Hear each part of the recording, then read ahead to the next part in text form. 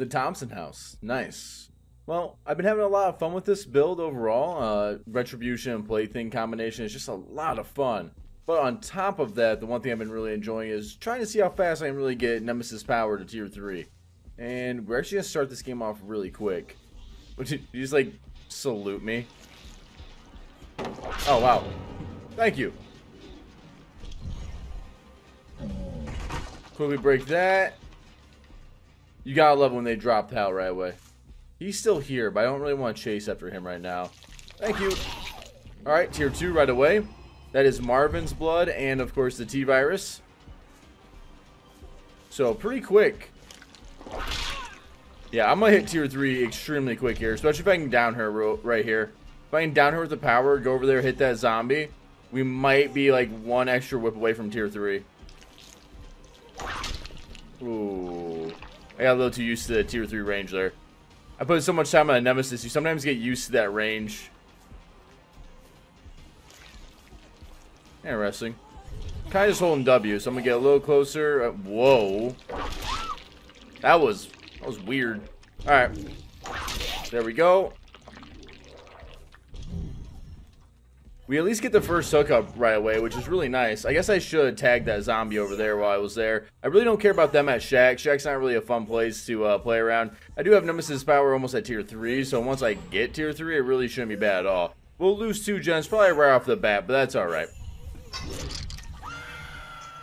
The real power of this build is going to be when we hit tier 3 and when we kind of lower the gens and, you know, the gens in general. Where we got everybody. Losing Retribution right off the bat, but that's alright. We still have Plaything to rely on here later on.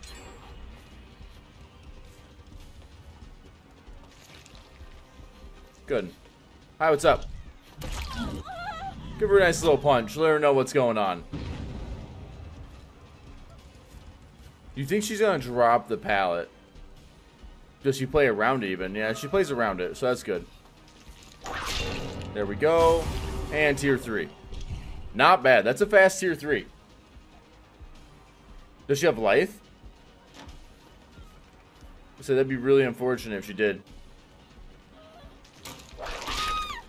There we go.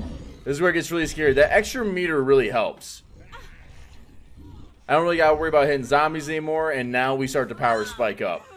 And we got Plaything going on, which is gonna be great as well with barbecue. Oh, they're both up top. They're really trying to hammer it out, but we have pop, so once we get up there, we'll get a lot of value. One survivor up there is already infected. We're gonna go this way. I just want to break this because I know we're gonna be up here more than once.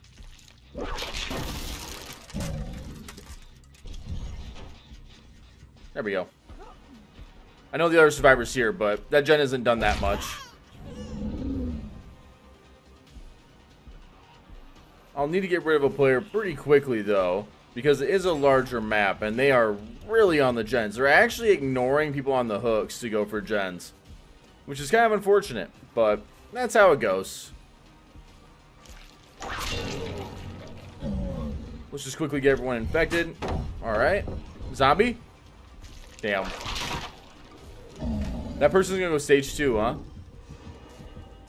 If they go stage 2 and they're up there on the gen still, no way, right? Yeah, they don't care. They do not care, man. So, in that case, I'll push them off of this. I guess I should have kicked it. I really didn't think they would completely ignore their teammates for the gens. That's definitely one way of saying gen efficient. Holy hell. Are they going to let her die on the first hook, too? That'd be crazy. Nope. Let's go ahead and get some real good value here real quick. We're going to tag him. We're going to hook her. We're going to pop that gen. They're going to heal up, most likely under hook. And then we'll look from there. I was not ready for these survivors to actually be super gen efficient. It's very rare you see survivors actually focus solely on gen speed where they do not go for saves. Yeah, I think it's best to go ahead and let them heal. I'm not going to stop the heal anyways, but I do need to pop this gen and get it regressing. I can't completely ignore gens right now. Alright. Get my leg workout in. And let's take a look. One's already running for the save over there. Alright. We got a lot of plaything out right now, so we should be able to get pretty close to some of these survivors. How do I want to push them? I guess I did that wrong. I should have walked the other way. Because they're both going to go drop down this way, right? Yeah. Problem is I think he had balance. Because he had distance. He got a lot of... Oh! And he horribly messed up. Plaything hopefully will keep them active, at least for a few seconds, while I hook him up. And maybe we can get some good value. We might be able to pop that gen up top again. Oh no, they're going to finish that gen. She's heading straight to it. If she taps that gen, we can force punish her by hitting her down and hooking her up again. I might be able to get there in time. It's going to be close. 2 survivors there makes it hard. Alright. Good. We can pop that. Oof, it's so close. I'm going to get a lot of good pop value this round. Where do I want to put her? Do we go maybe basement? Or is that risky? No, it's right here. We're good. Sometimes putting basement here isn't always the best call. Because you can't come back here and you typically have to go a little out of your way. But I don't think we're too bad here. No one's over there. No one seems to be over there. I'm going to come back up top real quick. I think she went right back and hopped on that gen again. They're going for the save now. No. Okay, good. We'll go downstairs then because they're going for the save immediately.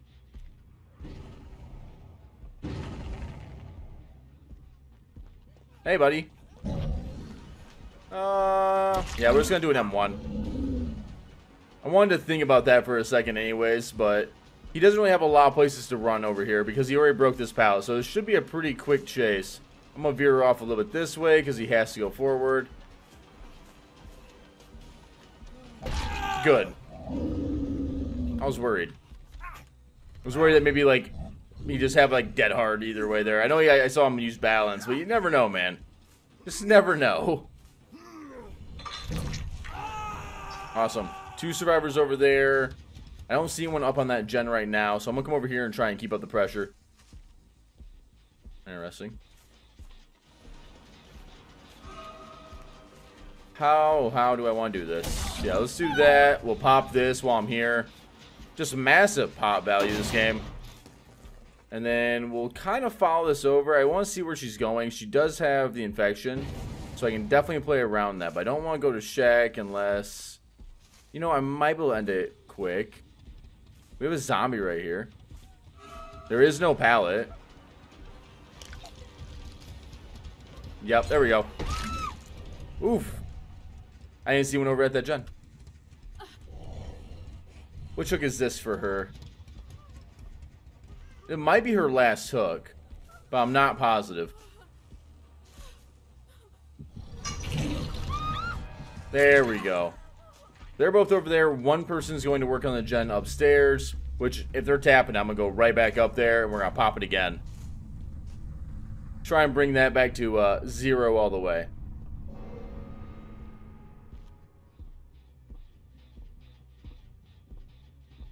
No, they tapped it. I think someone just fell down. No, he's right here. Okay.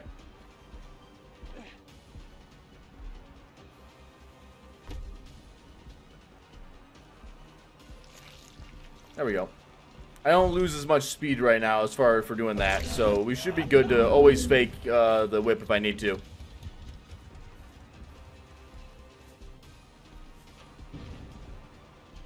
He's just going to hold W here. He's going to try and get back over to that pallet. It's going to be a maybe. They're not really having a lot of pressure on that gen currently, so it's going to be a yikes.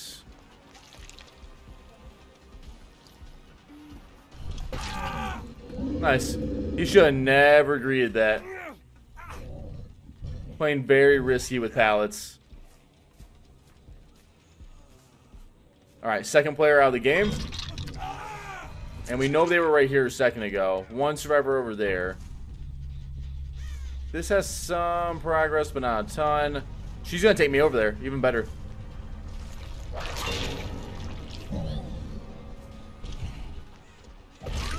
Alright. That doesn't have like any. I'm gonna come back over here and pop this gen in a second.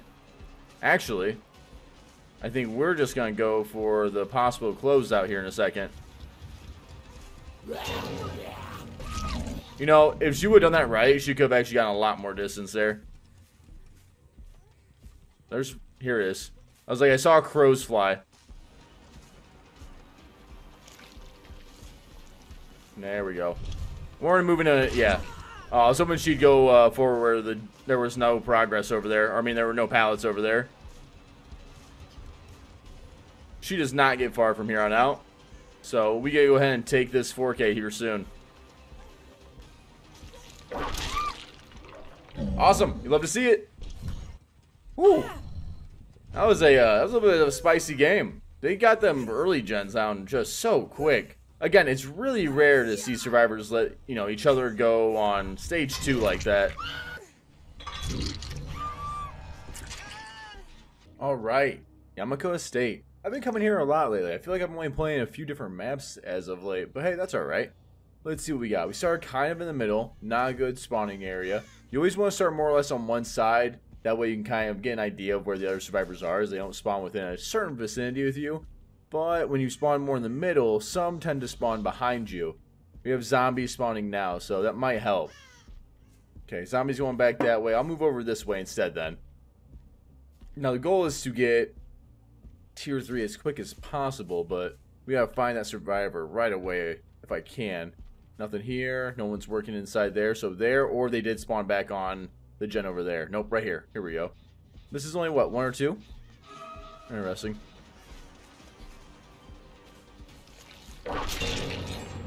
Yeah, okay, so there are 2 or 3 survivors over there. That was pretty quick. We'll definitely move this way, and perfect. Tier 2. At least this way, if she drops any pallets, now I can start removing them from the map. Oh, we lost retribution. Feels bad. The real goal is to get Plaything up and running first, but hey, it happens. It's not a big deal. I want to end this chase and hit that zombie afterwards, but I don't know if I'd be able to just yet. The gen's not going any more than it was.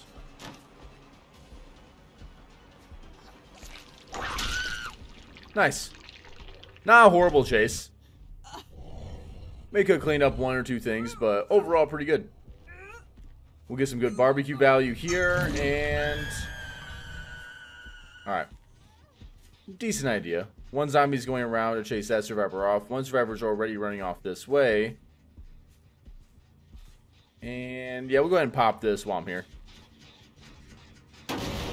I'm gonna actually come up here and reset this zombie real quick as well, because she's got so much distance, I'm not gonna chase that over there. Well, wait. Hold up. This is actually a decent area. Hi. Ooh, I tried moving it. Damn. I tried to do a flick correction there. I just did not get it. Did that time, though.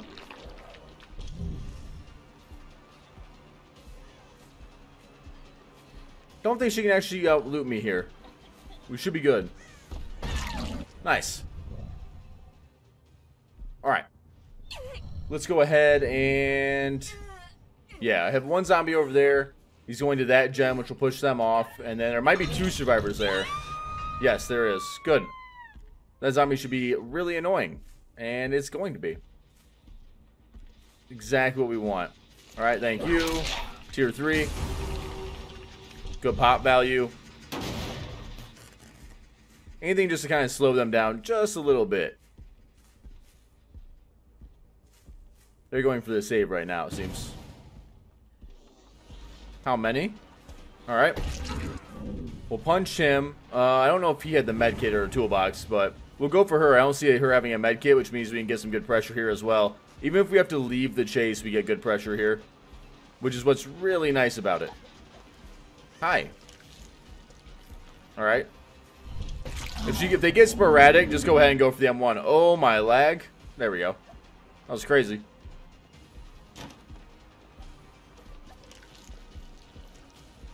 Push her back that way, and do I want to chase this? She has a med kit, so I can't just give up the chase. And I have a vault coming up. Can I maybe play at this vault? I could have went for it, but I don't think it was worth it. That was, though.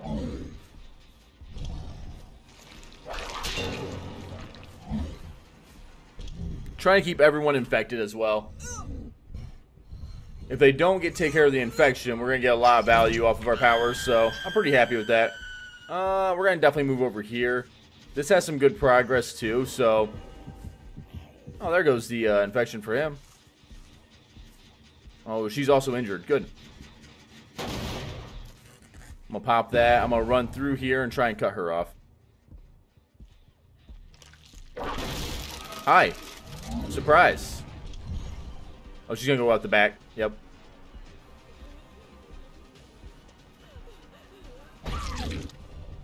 We got a really good start so far. Just so much pop value these past 2 games. Like, holy hell. But that's because our chase time is actually being pretty decent with these games. Love to see it. Alright, so that gen, it might get popped, but the zombie might interrupt it. Oh, the zombie did. Sweet. Actually got a health state for me. I'd love to see it. Oh, that feels so bad. At least for him. Great for us. But where did he run off to?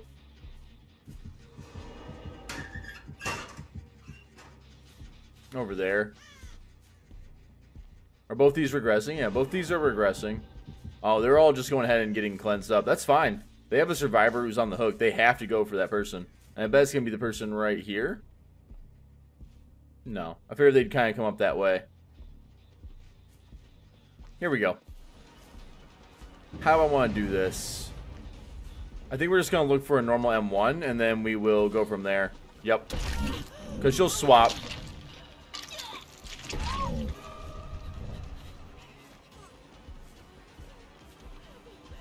I'm kind of just waiting for borrowed time. At least leave her slugged and create pressure that way. Okay. If I leave her slugged, he'll come here and pick her up, I think. So I can get back over here and hook this Jane up. Where'd she crawl away to? Hopefully it's not power struggle. No, do you want to crawl that way? We hook up, we go to where Ace was, and then we kick that gen. Oh, fair enough. They actually decided just to go ahead and pop the gen instead. I thought maybe I could entice him to do that. I guess I should have chased him away too. I should have went for a lot more pressure there. That's alright. See the blood? And he's on the run.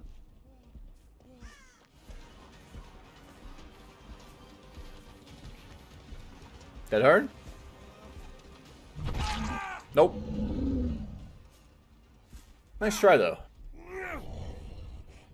He honestly should have just went for the vault. I would have to whip him and he'd get movement speed there. Alright, 2 survivors are over here. Well, 3 I should say. Because someone saved before the survivor who was running got there. So they'll probably try and heal up really quick. They'll get 1 survivor healed, but they won't be able to get the second. And yeah, she was healing, so she's going back on the hook. There's only 2 gens left. Cannot be nice. There you go. She should have taken the first heal.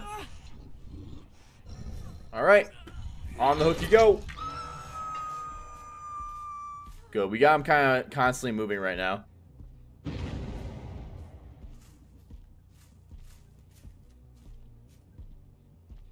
So maybe I would catch her over here. I do see blood. Okay.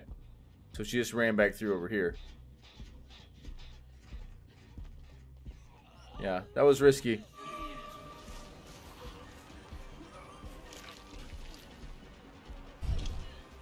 Zombie? No. Well, that was interesting. Let me try that one more time. There we go. Alright. They can definitely come over here and get her off the hook, but they have to kind of go right through me to do so. I didn't see one go that way around, so they might lose 2 survivors right here. Yeah, they're definitely have to move if they want to get there. Let's see where they're at.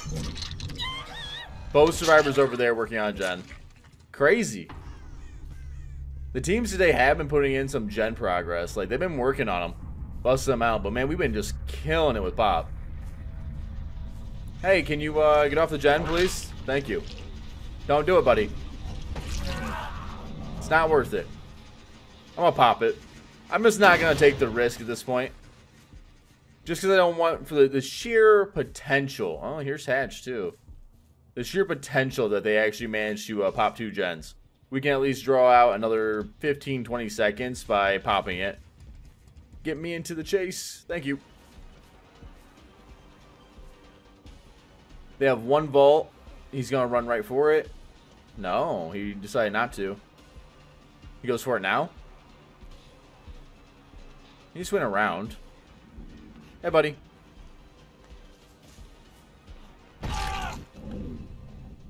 I don't think he's down hook.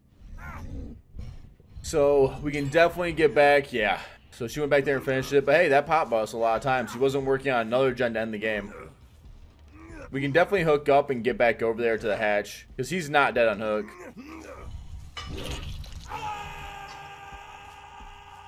She hopped in a locker or made her way over here. Oh, wait, here she is. How does she run this?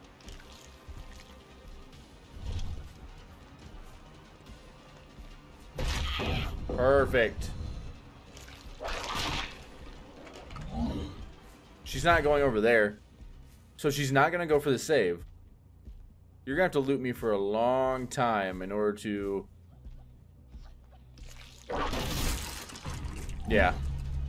That one's not happening today.